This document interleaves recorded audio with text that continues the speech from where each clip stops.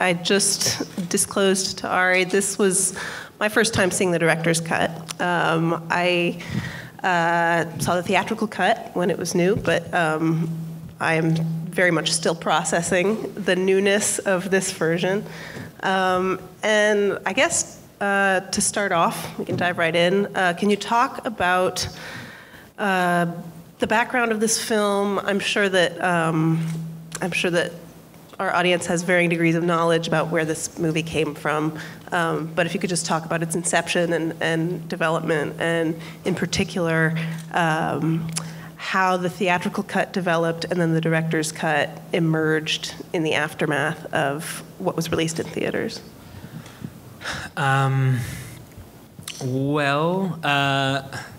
It's a long story regarding how the film came about. I had just written Hereditary, which I had not made yet, and this Swedish production company read Hereditary, and they wanted me to write a folk horror film set in Sweden. And I was going through a breakup at the time, and I had written many scripts, but I had never done anything that had been commissioned. But I saw a way of kind of marrying the breakup movie to the structure of a folk horror film, and in many ways it gave me like a framework that I could actually hang personal stuff onto, and so it opened it up for me, and so that's how it started, and I guess the way that the director's cut came about was that the movie was fucking long, and and we had 3 hours and 45-minute long assembly cut, but that was an assembly cut that I oversaw. So it was, we cut the movie together, and then it was almost 4 hours long. So this is not the whole movie. But we got it down to a certain point. I think we got it down to 2 hours and 42 minutes. And at that point, I just did not want to touch it, and I started warning people, like, we're going to have a 2 hour and 45-minute movie. And they said, and then A24, who is amazing, they were very gentle with me, and they just said, well, just keep going. And I said, I'm telling you, it's not going to happen. And so this was a long process of chipping away at it, and we got to a cut that I was very happy with. The theatrical cut is, I cut that with my editor, Luke, and I approve it, and I'm happy with that cut. But there were things that were very painful to cut, and by the time we got to the theatrical cut, I was fine with what we had removed. But I had spent so long in the editing room repeating over and over again, there's going to be a director's cut, that I just realized I kind of had to see that through, and then it was invited here, and so I actually wasn't even sure at that point, like, wait, should there be a director's cut? And then as I was putting everything back in, I realized, like, this is a different film. Their relationship is different. Like, there are things that sort of bolster other things in this cut that I always did miss, and just like the thesis is, I feel like, not quite as robust. Like that subplot is not quite as robust in the theatrical cut, and I feel like their relationship has a whole other chapter to it that we had to remove to get the time down. We couldn't just remove one scene. If you remove one scene, kind of like this almost 15-minute section goes with it, which is the lake scene and them arguing in the field, which was always sort of the, it was sort of like a centerpiece, like in the same way that the Attestapon feels like a centerpiece in the theatrical. That for me, was always the marker of like, we're right in the middle now. So. I have to say, I think it's a testament to the integrity of the theatrical cut that this cut did not feel any longer to me, and if anything, it was a different movie, but the way that the relationship was developed in greater detail, and the way that some of the exposition and the sort of mythology and world building of this town was developed, felt like, of course that's there. Like, that's just what we didn't see in the theatrical cut. And was that conscious? Was that how you went about, was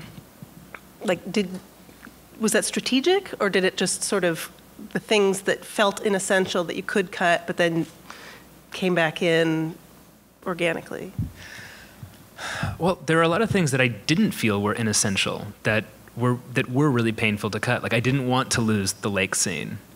One, because it makes sense of Connie's death at the end, when you see her in the same outfit that boy is wearing, that she was drowned, you know. That for me was like a painful loss. And so, you know, but the things that we cut after we had arrived at 2 hours and 42 minutes, the things that we cut from there were things that, you know, it was really the product of a lot of talking through everything with my editor, Luke, for a long time, and arguing, and you know, and it took us a long time to arrive at that final cut, because you think something's going to work, but you have to watch the movie all the way through once you try something to see if it does, and you know, and often it didn't, because then you'd realize, oh, well, this by taking this scene out, this thread has no spine now. So we'd put that back in and try something else, and it was a real lesson for me to to kind of have a sense of. So was Hereditary, which was also a longer film before it arrived at its final iteration. But to understand, okay, I write these screenplays that are pretty chunky, and this is how I pace certain scenes, and this is how I like to live in these things, and it results in a length that, you know, doesn't make sense for a wide theatrical release, which I was very lucky to get on both films, given that they are both low-budget films. You mentioned in your intro that you had some shorts that were shown in the New York Film Festival. I'll admit I have not seen your shorts, but I'm interested in the fact that you, as many filmmakers do, got your start making shorts and have pretty fluently evolved into these sort of epic length and yet very sort of intricate, intimate, scaled dramas, essentially, that are very drawn out and very lived in and very the opposite of short films. And I wonder if you could just talk about that difference and how you got from there to here in your work. Well, the shorts were also pretty overlong. Like the most notorious one is The Strange Thing with the Johnsons, and that one is 30 minutes, which is that even a short? Like, what the fuck is that? It's an episode. And that's one reason that the film didn't get in anywhere. We sent it everywhere for a year, and it was just rejected by everybody, which was painful because, you know, I was excited about the film and just wanted to show it to an audience. And at the end of that year, New York Film Festival took it on, which was really big. And then it got leaked online and became a thing. But yeah, I started doing this portrait series, which I didn't get too far into. I made 3 of them. And, you know, the first one, which is called Basically, which was the other film that got into the New York Film Festival, is, you know, over 15 minutes, and it's just like there there's 5 minutes that I wish I cut from those, from that one. So I don't know. I like long movies, obviously.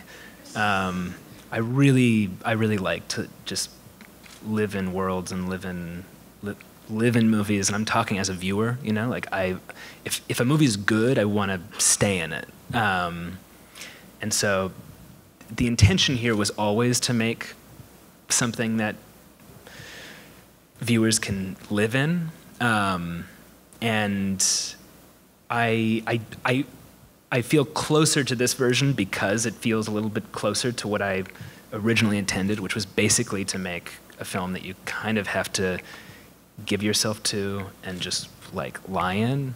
And I know that it immediately loses a certain percentage of the audience who are just not accustomed to that kind of pacing. And you know, I've heard a lot of like you could have lost 30 minutes from that. I'm always hearing that.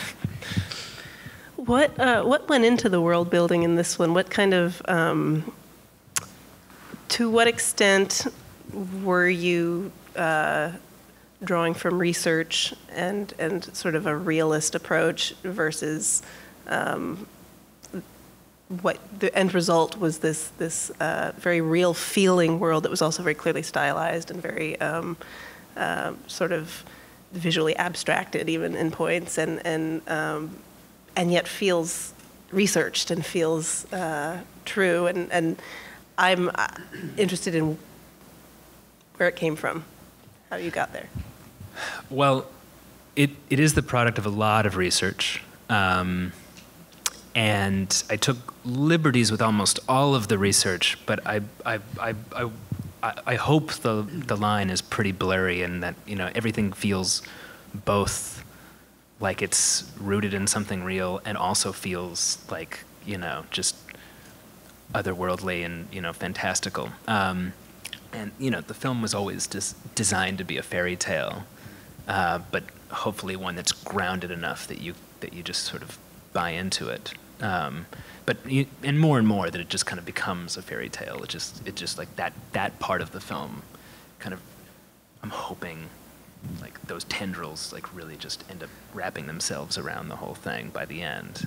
And one reason I'm happy with this cut as well is because all of the songs found their way in. We had this really brilliant vocal artist named Jessica Kenny who specializes in devotional music, and she wrote all of the choral songs that kind of saturate the film, and cutting a lot of those was painful too, because I was really happy with the work she did on this.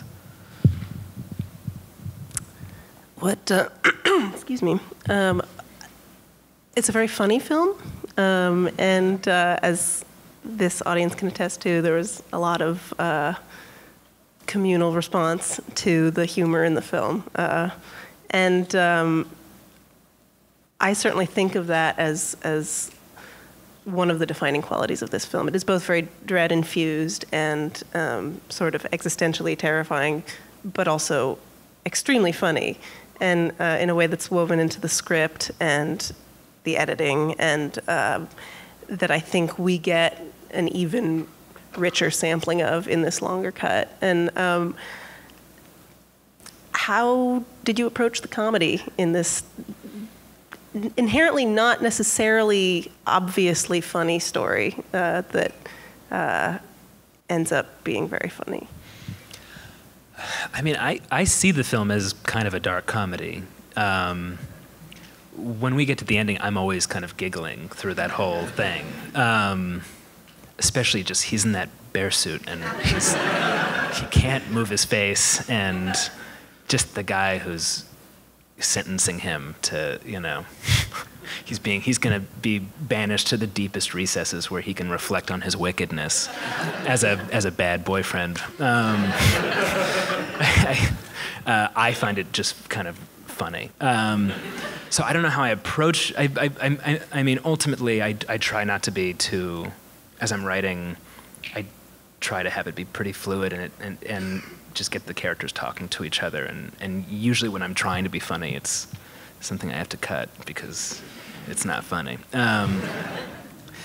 But yeah, I'm always pleased to hear the laughter in the audience. That's what I want.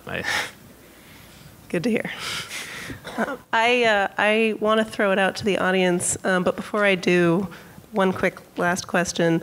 Is there significance to the Austin Powers moment? I don't know if this is something you've talked about in other interviews. I mean, that's just, again, that's an example of something that made me laugh. That I mean, I could ruin it by talking about it. Don't do that. Okay, we can open it up to the audience. There's a lot of you guys here. So. And I will really quickly say that the Austin Powers thing, which was really just like a gut thing, apparently it's very big in Sweden. And so I've heard from a lot of Swedes that was right on the money. Hello? Whoa, very loud. I just wanted to ask, have you seen Edward Yang, and did he perhaps affect your affinity towards lengthier, settle-in narratives?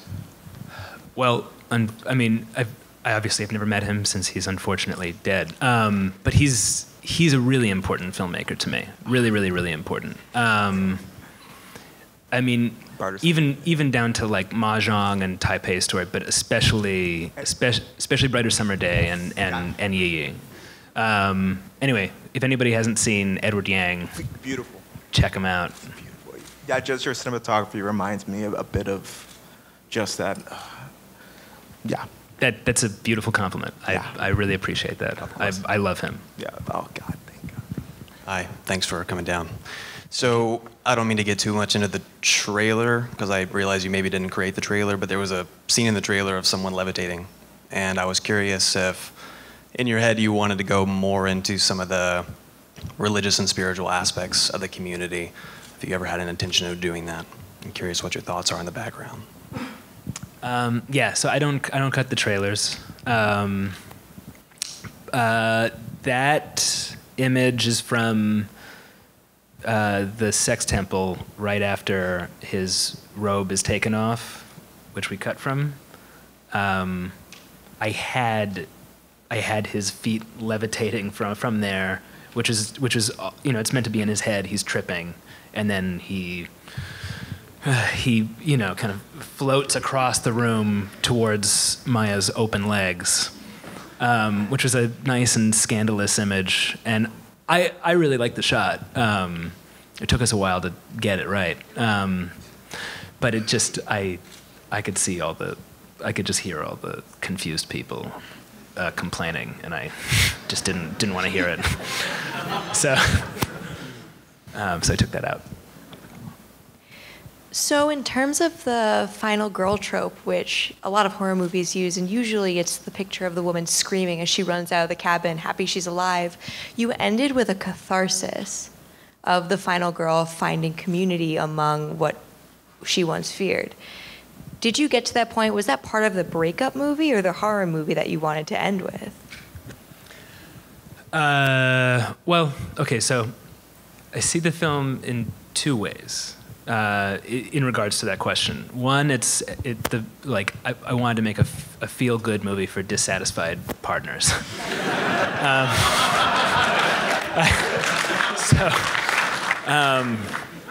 And in this cut, Christian is even more of a disappointment. And we get to hear her apologize even more for things that she should not be apologizing for. And if it is a horror film, I'm not totally convinced that it's an overt horror film. I love the horror genre. I think Hereditary is a horror movie, no question about it. I see this more as a fairy tale, but if it is a horror, if it is a horror film, I see it as a horror movie about codependency.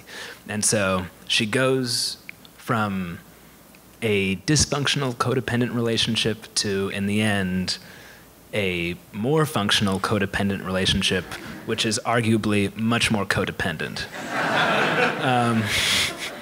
So I absolutely wanted it to feel cathartic. I also, I felt like if you're going to end the movie on this, you know, this ritual where people are purging and it's supposed to be totally cathartic, like why not reflect that in the filmmaking? But I hope that the catharsis you feel while you're watching it is kind of like unmuddied, and that as you walk away, it sort of becomes more complicated. That's the hope. Hi. Hi.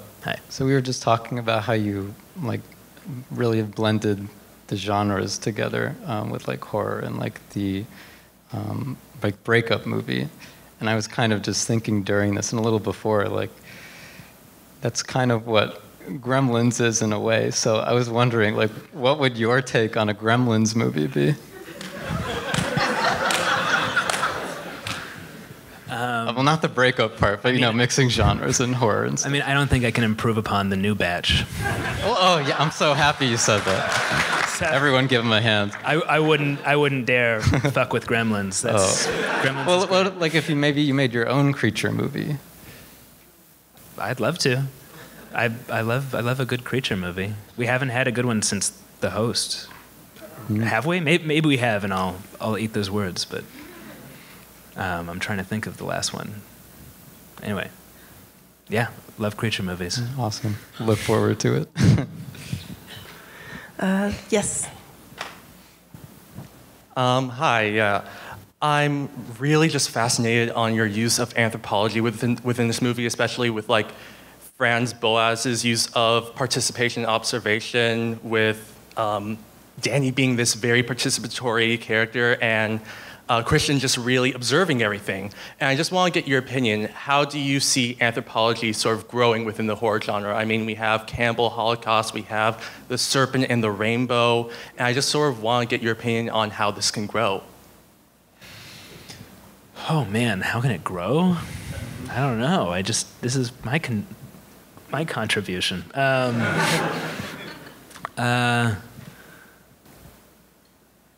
don't know. I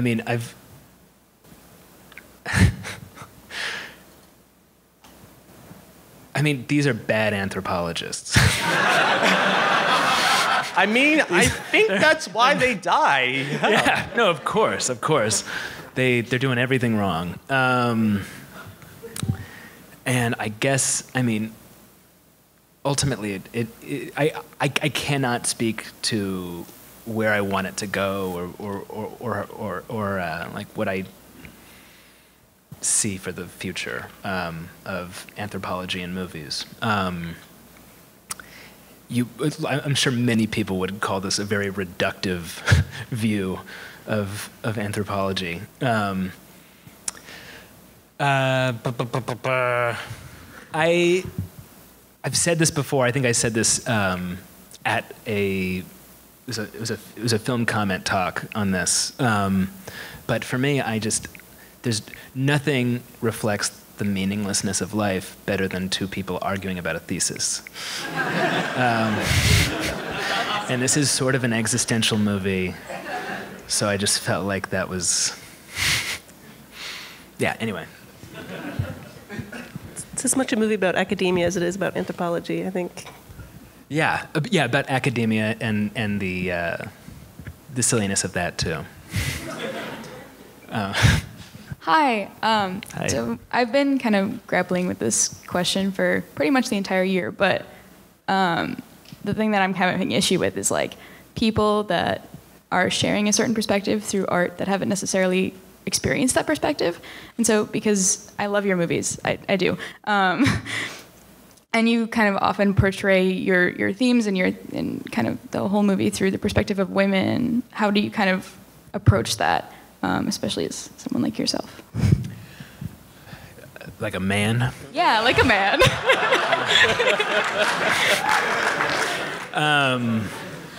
Well,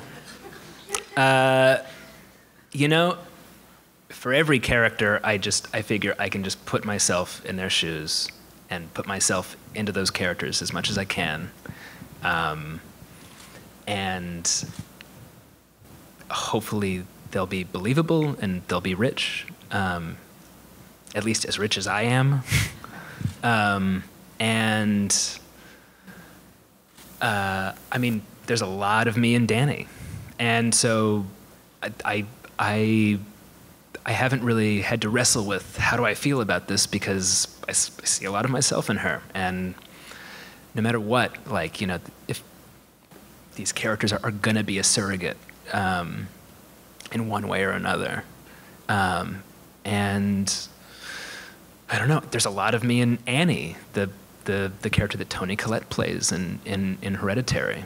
A lot of parts of myself that, you know, that I feel very close to, and a lot of parts of myself that I'm not thrilled with.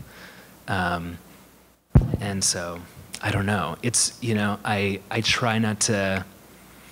It's up to you guys to sort of politicize, or, you know, to decide whether it's okay or whether it works. It is a question that I ask as well. And not just with her or with Toni Collette's character, but that question of representation is huge, and I'm somebody who enjoys wrestling with it and seeing where I can push certain things. Anybody who knows the short I made, Strange Thing About the Johnsons, knows that I kind of like to see what's okay, and I enjoy putting something out there and then stepping back and watching. I mean, right now, obviously, with Twitter and with just where the world is, it's very easy to, like, provoke a response. And you know, I think certain movies can get lost in that response as well. So you have to be careful. You have to make sure that what you're doing is responsible in one way or another, even if, you know, the aim is to provoke. Anyway, that's my half-assed non-answer, but. I think we have time for a couple of more questions. Yes, this lady on the, yep. Just keep your hand up, yep. Hi, thank you so much for this movie. It's just really satisfying. When you're working with Florence Pugh, she gets so physically racked with, like, grief. It's like, I want to give her a hug, and I'm wondering, how did you work her to there, and how did you work her back down as a director? I typically didn't work her. Direct her. Yeah. No, I'm sorry, I'm kidding. No, I mean, I tried to make things very clear in the script, like when a moment requires something extra, and I try to be very, very clear. So when we get to those scenes, the actor, you know, knows that something's coming that they have to prepare for, and we talk about it a lot. And if you're working with great actors, as I was here, you don't really have to push them or provoke them or manipulate them. They know what their job is, and they, you know, sometimes they'll need help, and I'm there to try to help them.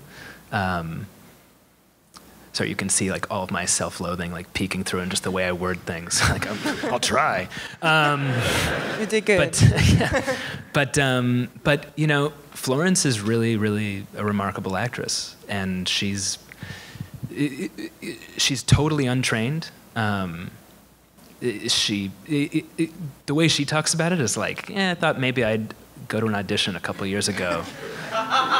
And, you know, and so she's just really a natural. And so typically her instincts were just right on the money, and I could just sort of sit behind the monitor and enjoy what she was doing. I mean, I'm a bit dictatorial when it comes to blocking, and, you know, I map everything out in a shot list before I talk to anybody, even on the crew. And I think that can drive actors nuts sometimes. But beyond that, beyond kind of staging, I try to just let them do their thing until I need to step in for any reason, and then I try to not be too verbose, which is actually pretty rough for me. And I wish we had time for more, but one more question. I see this wreath moving around back there. I thought it would pay off.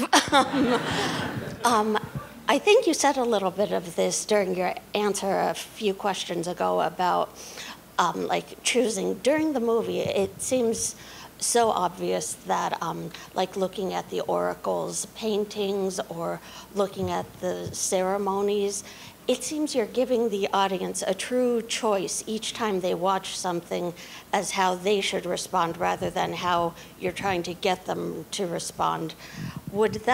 Is that something that you do, or try to leave it? Because some people are like, oh, this definitely means this. Do you try to leave it to the audience, or do you have something in mind that you're trying to get across? I mean, yeah, absolutely. I mean, in many ways, what I do is not ambiguous, you know? I mean, the films end pretty, on pretty extreme notes. Even the audiences, pardon me, even the audiences, sometimes I'm in a theater laughing all the way through, and other people are like, oh, how dare you laugh through that? Yeah, that's great. That's great. That's what I want. You know, I do love to put important information into, like, you know, the margins, and I love peripheral details that you either pick up or you don't. And if you don't pick them up, the movie is still gonna, you know, it's still gonna be clear enough. But then if you do pick them up, it's like, it's a little, you know, piece of treasure that you can kind of take with you to inform different things. And so, yeah, I mean, I